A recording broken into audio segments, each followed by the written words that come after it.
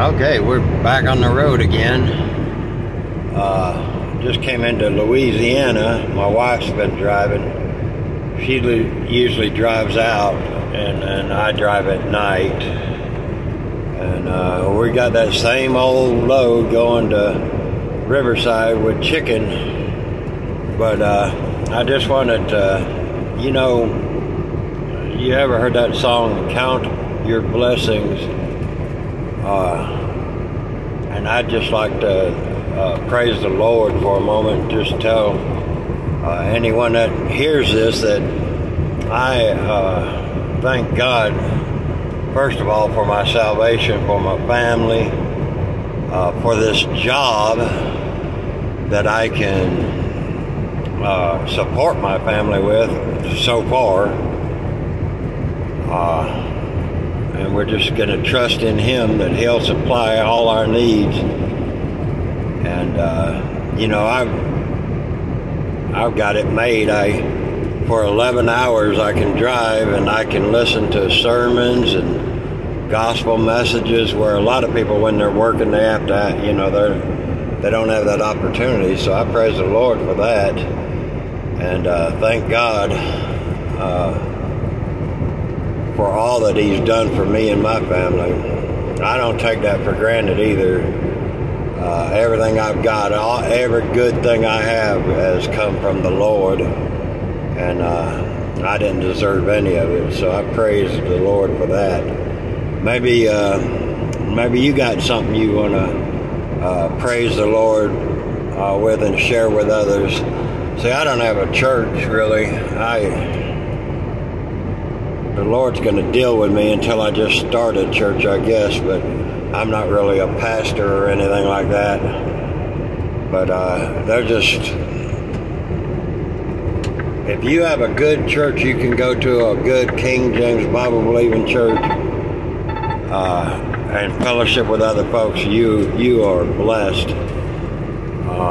I don't have that, but we've got one King James Bible-believing church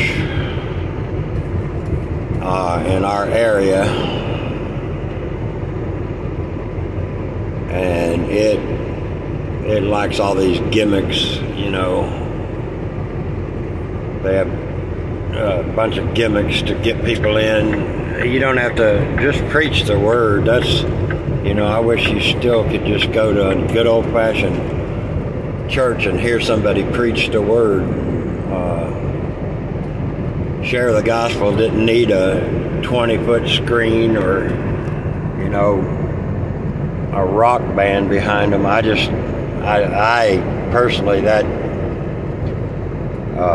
I don't abide by that at all.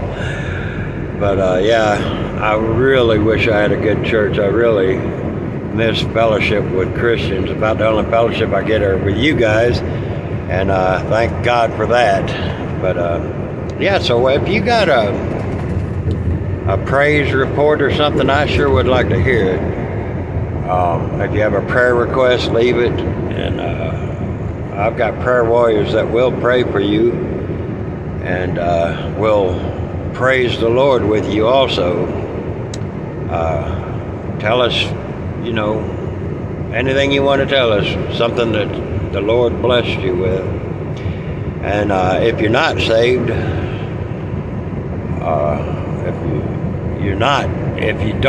if you can't nail down a time and a place where you received the Lord Jesus Christ as your personal Savior, chances are you're playing a game.